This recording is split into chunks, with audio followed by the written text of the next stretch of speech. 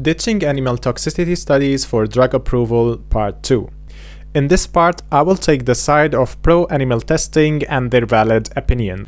Point number 1. The protocol of testing on animals, then humans, is the best option we have. It is not perfect, but it's the most accurate method. Point 2. The alternative non-animal methods are in their early stage, with a lot of limitation that prevent this method from giving results able to mimic the complexity of animal systems. Point number 3 would be is that the alternative method needs a lot of work for international standardization.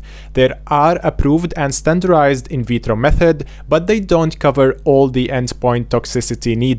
Point number 4 would be the alternative methods are too simple in a way. I will give an example to explain. Let's say we are testing a new drug for liver or hepatic toxicity. We used an alternative method called organ on a chip, where there is a plastic chip with a small pipes covered with hepatic or liver cells. We pump the new drug in those pipes and see if the drug is toxic or not. Luckily, the drug was not toxic, which is a good news. But how do we know if this drug will cause another type of toxicity, for example, brain bleeding, cognitive effect, or even insomnia, things that need a complex, full living system? Lastly, I know that animal studies are not the best option for representing our human physiology, but trust me when I say they are the best option we have.